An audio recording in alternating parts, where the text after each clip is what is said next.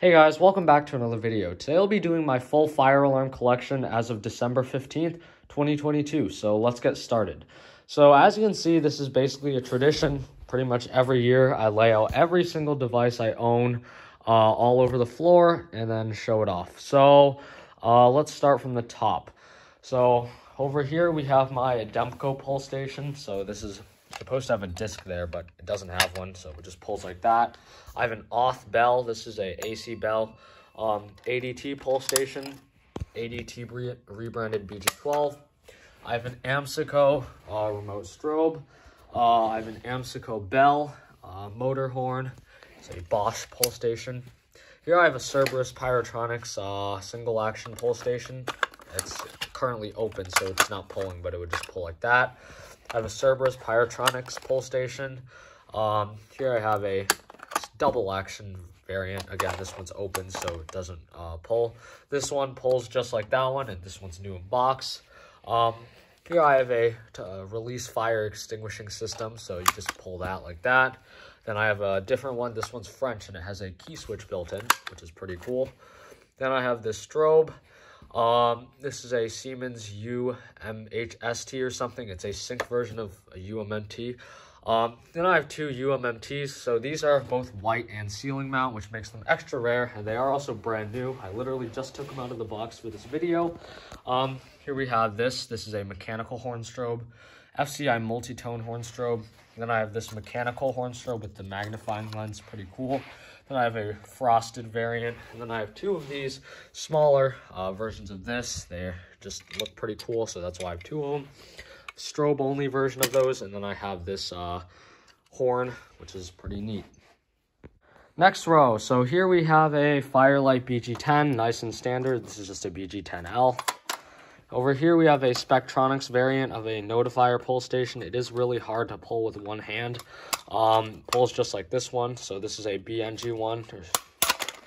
This is a Firelight BG12 SL, single action BG12. We have a Firelight BG8, nice and simple. This is a notifier agent release BG12, regular notifier BG12. Two Firelight BG6s. These both pull exactly the same. Here I have a Johnson Controls BG10, so two BG12s, nothing too special about those. Then we have two Fenwal Wheelock MTs. One is agent release, which is cool. Here I have a Fenwal MS2. It pulls like a regular MS2. Faraday Chevron. This one's actually brand new. I took it out for the video. Then I have these AIM security pulls. So this is just a break glass station that releases that button. And then this is a key activated station. Excuse me. This is a first generation Fenwal MS2. This is a first generation Fenwal or FCI MS6. This is a newer MS6. It's basically the same. It's just a little newer. And I have this one. This one's FAST, or FAST. I don't know what key this takes, so it's already opened, but that's that. Then I have a nice and standard FCI MS2, probably the most common ones. This is a Federal Signal 4050-001T, Federal Signal Remote Light, not strobe, it's a light. Then I have these two Federal Signal 4050 horns with these VALS strobes on them. These are pretty cool. And then I have this FI Quench or whatever Halon horn strobe, which is also really neat. So going into the next row, here I have a Firelight branded 4050 basically. This one's HD. I have this Annunciator. This actually would work with my system. I just don't know where to put it. I have a Firelight BG5. This one is a pain to pull. I have a Halon BG10. I have a Silent Night BG12. Over here I have a Silent Night SD pull station. It pulls just like a BG8. Here I have a Honeywell, forget the model, but it pulls just like that. Then this is a Gamewell Sentry, pulls like that. This is really similar to those ADT pull stations I showed. Then we have these two Grinnell or RSG pull stations. So these just, you lift that and then you pull this bar down. Nice and simple, pretty high quality pull stations. Then I have a bunch of 270 SPOs. I'm only going to pull like this one just because some of them have glass rods. So this is a Canadian version in English. This is just a local alarm pull station. This is a Another version of that. Just another local alarm version. This is an AIP one, so that's why it's all red and doesn't have those gray stripes. This is a really cool one. So this is Canadian, and it also has this dual action part. So you lift that up, or actually pull it down, and then you pull this handle. Or just a generic SPO. This one's unique. So this is bilingual, and also the handle is plastic. So it's a pretty rare variant. And then we have a couple more newer ones. So this is an EST conventional unit. This one just has a screw reset. Then this one is just a dual action version of that. This is a key act, or it has a key lock, and it's the dual action version of that. Then I have two of these. So these are really rare, actually. So this one's new. I actually took it out of the box for this, or that one's new. And then this one's even cooler. This one's bilingual. So yippee. This right here is a coded pull station, so you just pull that. It's kind of hard to do with one hand. And then it spins that code wheel in the back. Can't really see it too well. Actually, you can. Then I have a bunch of Genesis units. So these are horn strobes and strobes. So this one has a trim plate, which is pretty cool. So yeah, that's that. So next row, we have the Gentex Commanders and stuff. So here we have a white Commander 3 strobe, yellow customized Commander 2, Gentex Commander 3 horn strobe, Gentex Commander 2, but branded by National Time. This is a Commander 3 on its back box, Commander 3 remote strobe. Over here I have a Commander 4 ceiling mount. And then I have two of these Edwards 892 horn strobes or something like that. They are old and they sound like fog horns. Going over here, I have a bunch of Integrity. So that is a speaker strobe. That is a red speaker strobe. That's a horn strobe, I believe. Then I have two of these pre-Integrity horn strobes. I have a Edwards Integrity strobe, mini horn strobe, and then two more horn strobes, I believe. Over there, I have a ceiling mount amber speaker strobe, and I just have a regular ceiling mount fire speaker strobe, and I have two of these wall mount fire speaker strobes. So one of them has no lettering, other one has lettering. This actually has the older lettering, older font from when they were produced like that. You can see the old logo. So yeah, that's pretty cool. And then I have a ceiling mount horn strobe, nice and simple, and then I have a wall mount remote horn. So over here I have a Commander 1 horn strobe. It's just unmarked, nothing too special. I have two of these speaker strobes, pretty neat. Then I have a bunch of Gentex GXS remote strobes. So this is an older one, this is an older one, this is a slightly newer one. I have an SHG right there, and then a SHG style mini horn. Then I have two True Alert speaker strobes in red, and then one in white with the skirt, which is pretty nice. I have a white ceiling mount True Alert speaker strobe. This one is smart sync / selectable, so it can be free run or sync depending on how you want. I have a white True Alert horn strobe, a red True Alert horn strobe, red True Alert remote strobe, red True Alert horn, quick alert or early True Alert horn strobe. Then I have an electronic 4903. The model of this is 4903 237, and then I have a couple more of that exact model, except they have cages, which is neat. And then I have some Simplex 4903 mechanical units. I believe one of these is a 9219 and the other one is a 9200, which is extra rare. And then going down here, this is a T-bar, nice and simple, pretty new, I suppose. Not much to say. Another T-bar. This one is addressable and it has its trim plate, which is kind of nice. And then this one is a another one just like that. So for here, I have a Simplex Life Alarm speaker strobe. Pretty nice. It's kind of like a 2903. Has its back box. Then I have a actual 2903 with a old speaker on it, also on its back box. Then I have a 2903 strobe plate and then a 2903 light plate. This one has a 9838 behind it, and this one has a some sort of vibratone horn. Then I have this nice gray 4050 or 4051. This one's actually cool because it's 24 volts DC, which is nice. I have this chime.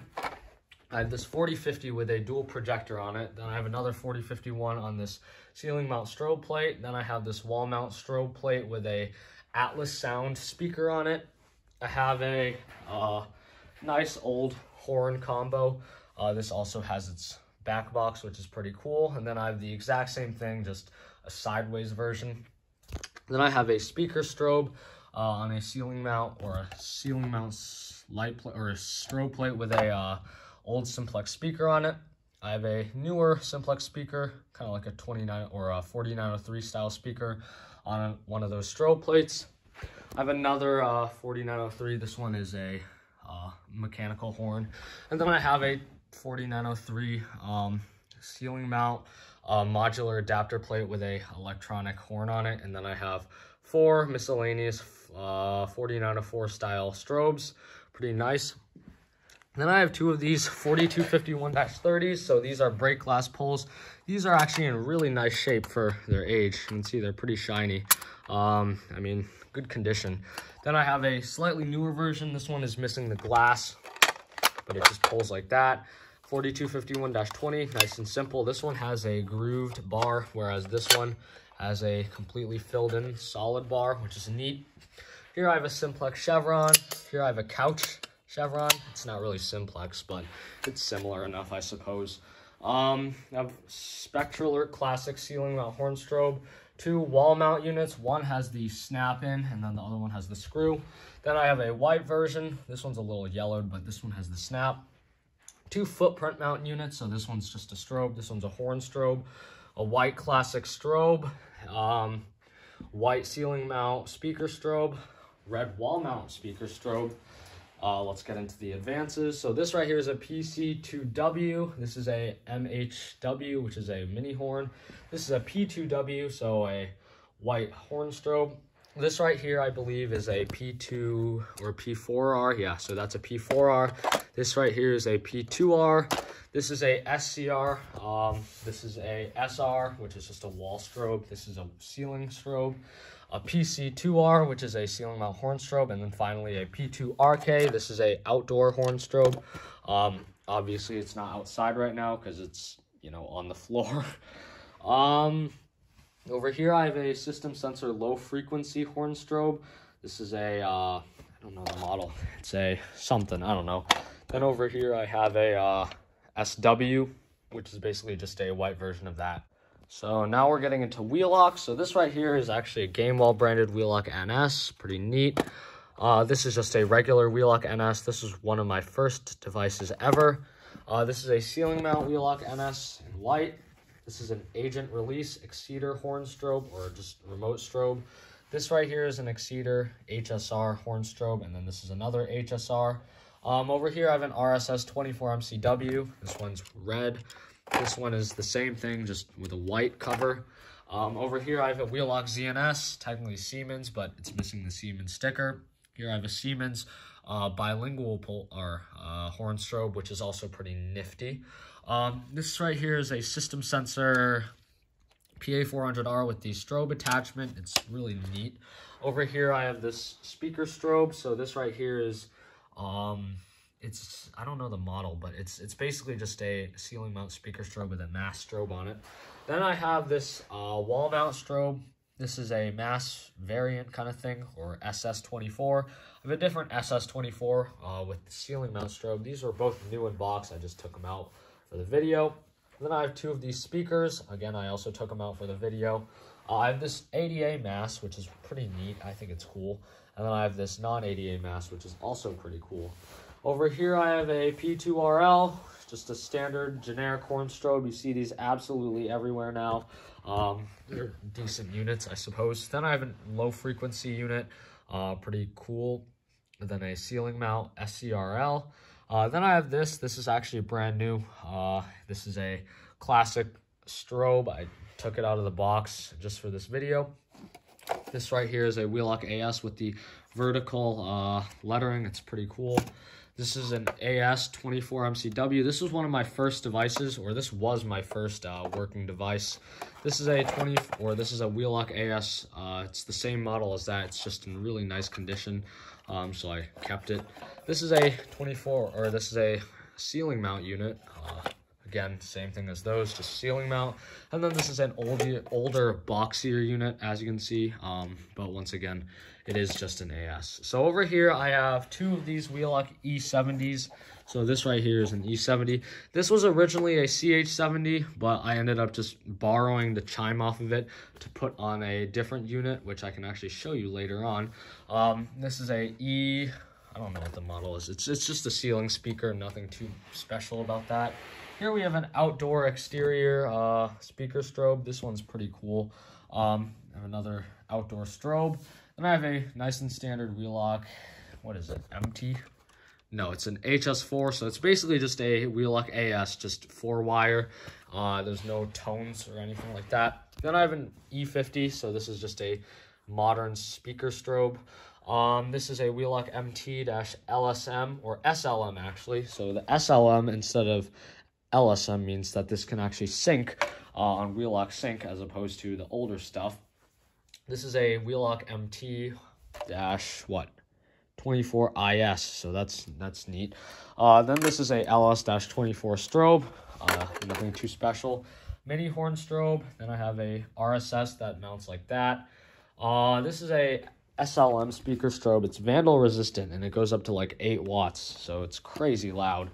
I have this is a remote strobe, and then this is a EH-EL1 or something, and then this is a Wheelock MT once again. This is MT-WP-2475W. This right here is a small one. This one's really petite or small. And then I have a MIZ, nothing really special about it. Then I have this amber strobe. It's marked by Siemens. And then I finally have this frosted EH-EL1. Then if we go all the way down, I have one of these things. Also, it's worth mentioning that I also have this, which is the same as those right there. And then also I have this, which is just a really poor and beat up version of the one I showed. But anyways, so this is a brand new Honeywell remote strobe. Pretty cool. This is a 7002T in really good condition too. This is a Bell strobe of some sort by Wheelock. This is just a frosted speaker strobe. This is a really old version of that. It's pretty cool, and it was also brand new. And then I have this. This is a vandal resistant unit, and also it has cool fire lettering. Then I have this HSD24, basically a rebranded 7002T. This is a 34T, which is a horn version of that. I have 2 of these break glass Wheelock pulls. Basically, the way these work is you pull them, the handle like a T-bar, and then it breaks this pane of glass. And then there's a button right behind the handle, and then the button releases, and then the alarm goes off. This Wheelock MPS-100 pull station, pretty neat. Over here, I have 2 of these little LED strobes. One of them is white, the other one is red. They say fire on them, except for that one. This is a Gamewell vid alarm, so this actually hangs from your ceiling. It's supposed to just screw into a regular light bulb socket, and then it just beeps whenever it detects something. Then I have this Bell strobe thing. This is a LSM strobe, branded by Cerberus. Also has a Potter bell on top. This is an LED speaker strobe. This one's from New York Fire Alarm Tech. I actually just took it out of the box. Then I have this speaker strobe, and then a different one. This one's newer, and again, I took it out of the box. Same with this one. This is a black horn. It makes the same sound as one of these, almost just slightly modified. I feel like Wheelock might be the manufacturer of those, but I'm not sure. Then I have this strobe light. This was originally a light, but I have one of those Space Age Infinity strobes behind it. Over here, I have a nice Space Age AV32, and then I have a AV32, but this one had a bad strobe, so once again, I just put a Space Age strobe behind that. This right here is pretty cool. So this is an IBM pull station. So this is coated. You can see the paint is just faded brown, unfortunately. But if you open it, you can pull this hook down, and it's a coated pull station. And it does exactly what you'd expect a coated pull station to do. It's a little funky right now, but that's that. And then this is an IBM pull. So you just pull it. I actually restored this one, so that's why the paint on the front is extra shiny. I think it actually came out moderately okay. And then finally, I have this. This is modified. So this was originally just the front. I just built this wooden box for it a couple years back, and then I have a light switch. It's not legit at all, but it's better than nothing. If we go, finally, we have 2 more RSSs. These ones are fixed candela. Not fun. Boo. Then I have another one of these Faraday units. This one actually is for sale. Then I have this. This is a Commander 2 horn strobe. I have a Keta B5. Then I have this Mercom pull station. And I have a life safety pull station. I have these generic units, call points, whatever. Nothing really special about those. And that concludes this video. I would like to point out that there are a couple units installed right now on the actual system, such as those units right there. But for the most part, this is all of them. So thank you for watching this video. Please like, comment, and subscribe, and I'll see you in the next collection video in 2023. Farewell.